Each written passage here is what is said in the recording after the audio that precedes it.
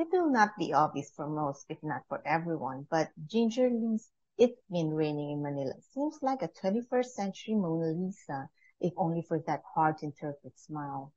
Mona Lisa's smile has puzzled generations. Is she smiling or smirking? Is she being friendly or is she shy? What is she thinking? Who is she exactly? And what does she have that expression on her face? What is her story? Where did she come from and where will she go from here? Looking at the woman in Gingerly's painting makes me ask the same myriad of questions. The title places her in Manila on a rainy day. If it were not for the title, this could be a scene anywhere. Like the Mona Lisa, we do not know if she's smiling from thinking of a fond memory or something that is yet to happen. Her eyes seem misty at first, but then that's just the blue reflected in her eyes.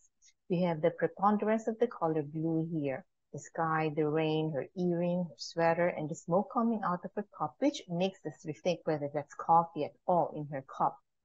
The different shades of brown are also competing for our attention.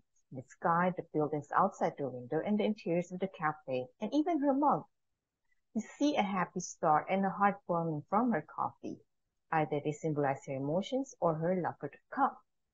The blue in the corner of her eyes makes them look misty, that I thought she felt like crying. She is lost in her thoughts. Is she thinking or relishing about something that's happened or in anticipation? If it's already occurred, how far back or recent has it been? If it's in anticipation, is it going to be soon or is she just getting ahead of herself? Gingerly is making a voyeur, or to be blunt, pakialamero and pakilamera from a table away. To be more refined, she's making us engage in people watching without being intrusive, as it's not a real person we are looking at. But then again, the artist might succeed in making us enjoy observing people that will bring our new hobby to real life. And I guess that's what makes her painting work.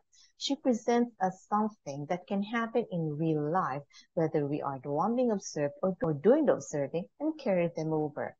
Paintings that can translate our viewing experience to real life are amazing and essential. Art is essential.